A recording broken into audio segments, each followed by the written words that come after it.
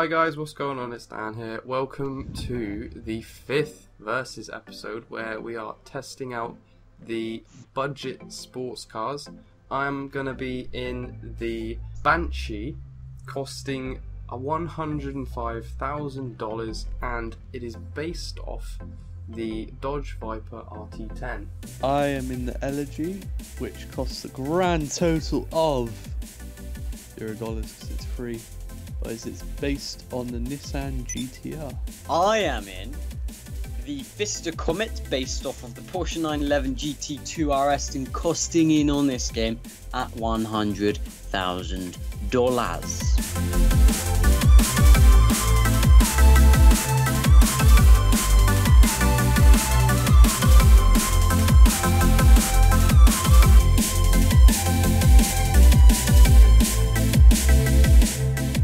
Those are the cars we are testing today, but first, as always, we're going to find out how fast they are around our test track, which means handing these cars over to our untamed racing driver. Before we give the cars over to the untamed racing driver, actually, Dan, some say that he was in prison last week, and that is true. So I've parked the van around the back. We don't have to go and pick him up, but Can you come and help me, Tom? Just, yeah. He's a bit he is untamed. Numbers, guys. Good luck. Yeah, we'll see you in a minute, Dan. We'll see you in a minute. Okay, so off the line, the Elegy is quicker than the other two because of its four-wheel drive, but the Banshee, being the most powerful of these three, is going to accelerate itself quickest up the main straight and be the first to the first corner. Around the first corner, it's still pretty tight between them. It's not until the first chicane where we see that the Elegy is a lot more controlled than the other two cars. It can put its power down a lot quicker and gets through that corner much quicker than the other two, and the same in the second chicane as well. The Comet has some slight issues with oversteer. It can't put its power down quite as efficiently as the other two cars. The Banshee is more the same as the Elegy. It can put its power down quite well, but it doesn't have that four-wheel drive system that the Elegy does, and so the Elegy is much quicker around all of the corners, but slowest on the straights due to its lower power rate. But it still gets across the line first, followed by the Banshee, and then the Comet.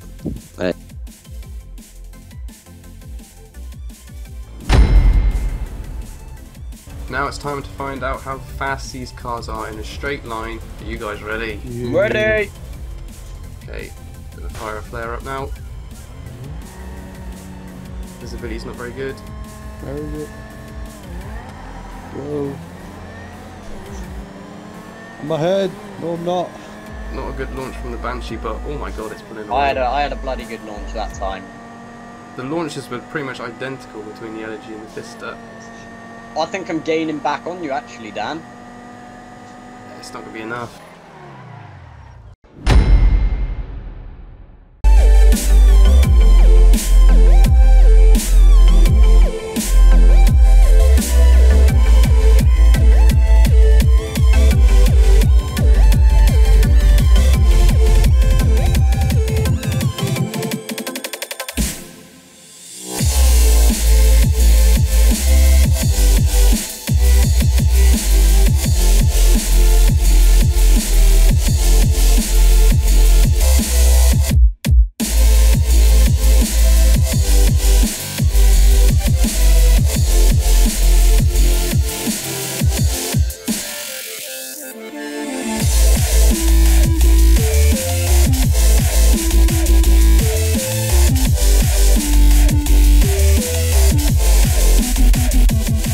So after the cruise, we are now going to talk about the looks and sounds of these cars, and we'll begin with the sound of the Elegy.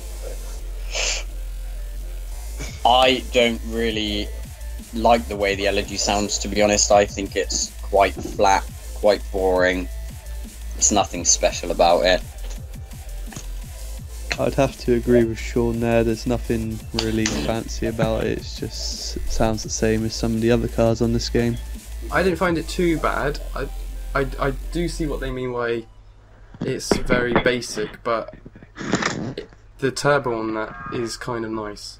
so I cast it as second place. But if you're talking about hearing the turbo in a car, then I'd prefer the Banshee, because you can hear the Banshee sounds more like a supercharger than a turbocharger, but I don't think they have those on this game. And it has the most refined sound of the three as well. I think the Banshee was my favourite sound car just because of that. It was hard to pick between the Comet and the Banshee, but I believe the Banshee was better because it just sounded like a lot deeper, and I liked it a little bit more than the other car. Yeah. Yeah, I can understand what you guys mean, where the supercharger is very prominent in the Banshee, and even the sound without the turbo or supercharger or whatever is in the car, it still sounds pretty awesome. For me though, I think the Comet sounds the best.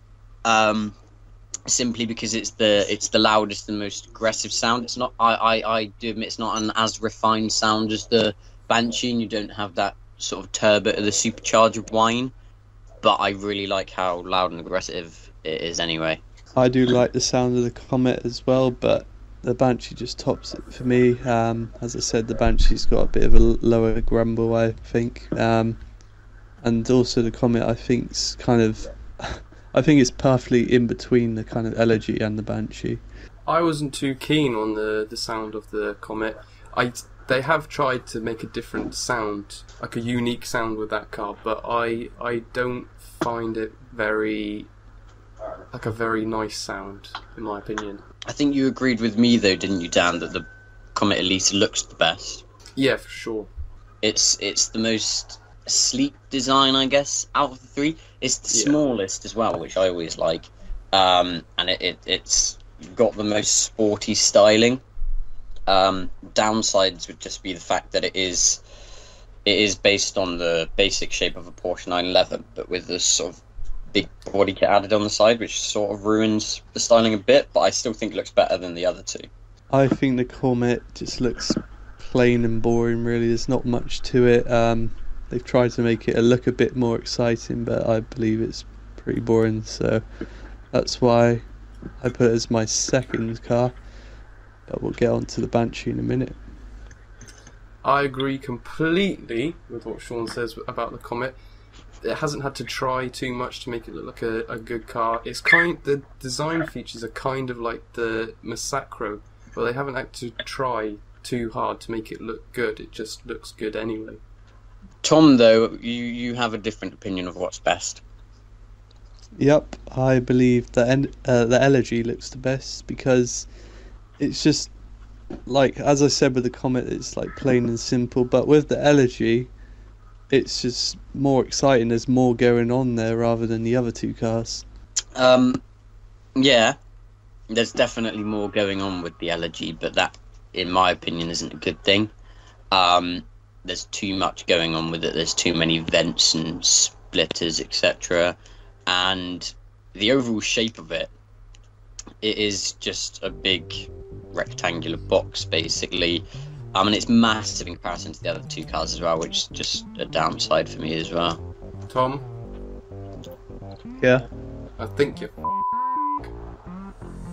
What? I think the Elegy's the worst looking of the three, because it's trying too hard to look good and it just looks bad anyway. There's too much going on and it's way too big for the classic car that it should be. I'd rather be in a car that's more exciting than a car that a middle-aged 50-year-old man would drive who's single and doesn't have a wife. What 50-year-old man do you know drives a Dodge Viper? I'm talking about the Comet.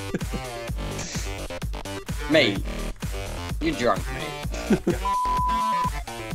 We'll get on to the middle ground then with the looks, which would be the Banshee, because it is, in terms of size, it's between the two. It's not massive like the Elegy. It's not quite as small as the Comet. It's not got all of the complicated, annoying details on the Elegy. It's just as simple as the Comet, and probably more sort of sleek and curvy.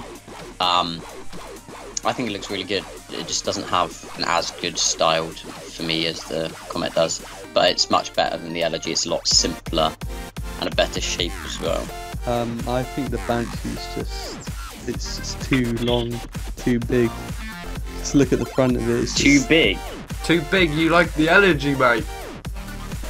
Let's just look at the front of the bonnet of the car. It's just so long. That's half of it for me, which I don't like it. But the other half is it's just meh. Nah. It's just meh. Well, in my opinion, I think the Banshee came second, I think, for me, between the three. It's a very low profile car, what you expect in a sports car, and it just looks good. You can't really say much about it. And you can put a white stripe on it. Yeah, that makes it. Bring it home, Sean. Give us the So, results. The Comet wins the visual evaluation, and the Elegy loses with its stupid styling and boring shape. And then for sound, it was quite close between the Comet and the Banshee, but because of the mixed opinions, overall the Banshee wins with its supercharged whine, etc. And once again, the Elegy loses because it's just quite flat and boring toned with its exhaust sound. So now we are on to the final round, customization, and we'll begin with the Elegy. This has 23 unique upgradable components. It has 5 bumpers, the carbon front splitter, the splitter with canards, the carbon rear diffuser, painted rear bumper, and painted bumper and diffuser. 2 exhausts, the titanium dual exhaust and the race exhaust. 2 grills, the black grill and the exposed intercooler. 3 hood upgrades, the vented hood, the double vented hood and the carbon hood. 1 roll cage, the roll cage and chassis upgrade. 1 roof upgrade, carbon roof. 4 skirt upgrades, custom skirt 1, 2, 3 and 4. And 5 spoilers, the GT wing, the carbon wing, tuner wing, high level spoiler and the low level spoiler. Okay, onto the Banshee now. This has a total of 9 unique upgradable components. It has 1 additional bumper, the carbon front bumper, 2 exhausts, the dual exit exhaust and the big bore exhaust, 2 hood upgrades, the vented hood and the carbon hood, 1 roof upgrade, the option to have no roof at all, and 3 spoilers, the high level spoiler, the mid level spoiler and the drift wing. And finally onto the Comet. This has 7 unique upgradable components, which is the least out of the 3. It has 1 bodywork upgrade, the arched extensions you can have above your wheels, 2 bumpers, the splitter with canards and the splitter with twin canards, 1 exhaust, the dual shotgun exhaust, 1 roll cage, the roll cage and chassis upgrade, and finally 2 spoiler upgrades, the high level spoiler and the GT wing. Here are the results of this week's video. The winner was the Bravado Banshee with 26 points, closely followed by the Elegy with 24 points, and last was the Pfister Comet with 22 points. Thank you for watching, guys. I hope you did enjoy today's video, and we'll see you in the next one. Goodbye.